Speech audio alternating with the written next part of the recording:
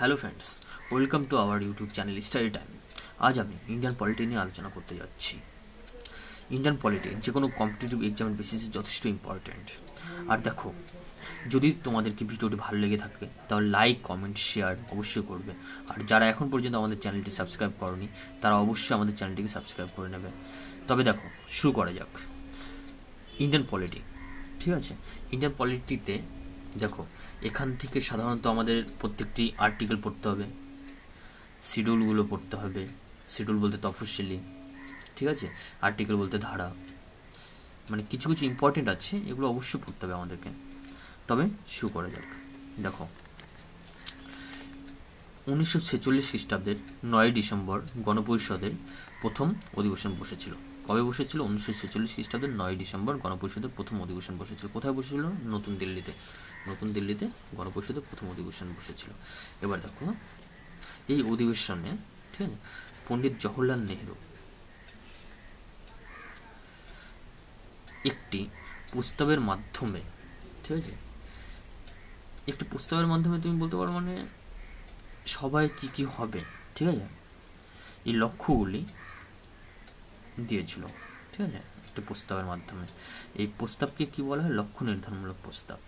আর মনে রাখবে, এই গণপরিষদ যেটা হয়েছিল, মানে 1946 খ্রিস্টাব্দের 9 ডিসেম্বর যে গণপরিষদটা হয়েছিল, এই গণপরিষদের তোমার চেয়ারম্যান মানে সভাপতিত্ব কে করেছিল? ডক্টর রাজেন্দ্র প্রসাদ। তার মানে দেখো, ফার্স্ট কি হলো? গণপরিষদের অধিবেশন কবে বসলো? 1946 খ্রিস্টাব্দের 9 ডিসেম্বর, ঠিক আছে। ফার্স্ট গণপরিষদের অধিবেশন কবে বসলো? 1946 খ্রিস্টাব্দের 9 ডিসেম্বর। সেকেন্ড কি হলো? দেখো, এখান থেকে আমাদের কনস্টিটিউশন তৈরি করার জন্য কি করা হলো? একটা কমিটি গঠন করা হলো, যেটাকে ড্রাফটিং কমিটি বা খসড়া প্রস্তুত কমিটি বলা হয়। আর এই কমিটির চেয়ারম্যান কে ছিল, মানে সভাপতিত্ব কে করে? ডক্টর বি আর আম্বেদকর, ঠিক আছে। আর এখান থেকে অবশ্য মানে খুব ইম্পর্টেন্ট কোশ্চেন এটা বলতে পারো তোমার। ফার্স্ট কোশ্চেন এটা যেমন অনেকবার এসছে, তোমার গণপরিষদের ফার্স্ট অধিবেশন কোথায় বসেছিল? তাহলে কোথায় বসেছিল? নতুন দিল্লিতে। কবে বসেছিল? 1946। এই কোশ্চেনটা এসছে, ড্রাফটিং কমিটির তোমার সভাপতিত্ব কে করেছিল তাহলে? ড্রাফটিং কমিটির সভাপতি ছিল ডক্টর বি আর আম্বেদকর। এবার আর দুটো কোশ্চেন, এই দুটো কোশ্চেন মানে তোমার হচ্ছে যথেষ্ট কনফিউজ অ্যারাইজ করে, ঠিক আছে। এর জন্য আমি মানে এবার করেছি। দেখো, ফার্স্ট গণপরিষদের অধিবেশন বসলো, খসড়া কমিটি বা ড্রাফটিং কমিটি তৈরি হলো। এবার 1949 সালের 26শে নভেম্বর, ঠিক আছে, আমাদের সংবিধানটা কমপ্লিট হয়ে যায়। বাট ওই দিন জাস্ট গৃহীত হয়েছে, কার্যকর হয়নি কিন্তু, মানে তোমার হচ্ছে জাস্ট ইনেক্টেড হয়েছে। আর কার্যকরী কবে হয়েছে? কার্যকরী হয়েছে 1950-এর 26শে জানুয়ারি, ঠিক আছে। তার মানে এই দিন থেকে এনফোর্সড, মানে কার্যকরী হয়েছে কবে থেকে? 1950-এর 26শে জানুয়ারি। মাথায় রাখবে, মানে এটা খুবই ইম্পর্টেন্ট টপিকস, ঠিক আছে, খুবই ইম্পর্টেন্ট কোশ্চেন। এবার নেক্সট দেখো, অ্যামেন্ডমেন্ট, ঠিক আছে, বা সংশোধনী আইন, ঠিক আছে। কিছু খুব ইম্পর্টেন্ট অ্যামেন্ডমেন্ট নিয়ে আমরা আলোচনা করব। দেখো, শুরু করা যাক। মনে রাখবে, 42 অ্যামেন্ডমেন্ট যেটা আছে, সংশোধনী আইন যেটা আছে, এটাকে কী বলা হয়? মিনি কনস্টিটিউশন বলা হয়। কেন? কারণ এই 42তম সংশোধনী আইনের মাধ্যমে, ঠিক আছে, আমাদের কনস্টিটিউশন অনেক চেঞ্জ করা হয়, হিউজ পরিমাণের চেঞ্জ আনা হয়েছিল। এর জন্য একে মিনি কনস্টিটিউশন বলা হয়। এবার দেখো, আমাদের কনস্টিটিউশন যখন তৈরি হয়, ঠিক আছে, তখন সেখানে তোমার সেকুলার, সোশ্যালিস্ট এই কথাগুলো ছিল না, উল্লেখ ছিল না। তখন কিন্তু আমাদের ধর্মনিরপেক্ষ বা সমাজতান্ত্রিক এই কথা দুটো উল্লেখ ছিল না। এই কথা দুটো কবে যোগ করা হয়? তোমার 42তম সংশোধনী আইন, মানে 42 অ্যামেন্ডমেন্টের মাধ্যমে। কত সালে হয়েছিল এটা? 1976 সালে, ঠিক আছে। খুবই ইম্পর্টেন্ট কোশ্চেন।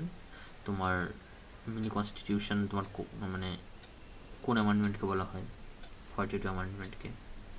সেকুলার, সোশ্যালিস্ট কবে অ্যাড হয়েছিল? 42তম সংশোধনী আইনের দ্বারা বা অ্যামেন্ডমেন্টের দ্বারা। কবে হয়েছিল? 1976 সালে। নেক্সট দেখো,